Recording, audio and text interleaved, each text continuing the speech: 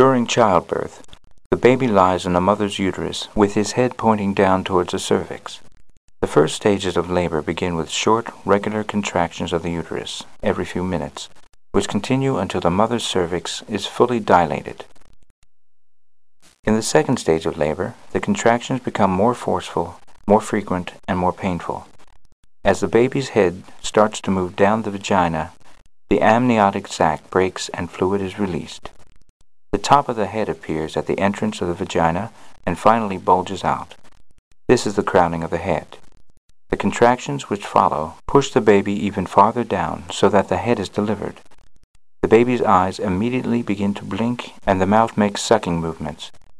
The baby usually emerges facing the mother's back so that the head passes through the widest possible opening in the pelvic girdle. The head then turns so that the upper and then the lower shoulder follows. There is a final contraction and the baby slips out, still attached to the umbilical cord. The cord is then tied and cut. A painless operation because the cord is nerveless. The third stage of labor, in which the placenta, or afterbirth, is delivered, is usually complete about 15 minutes after the birth.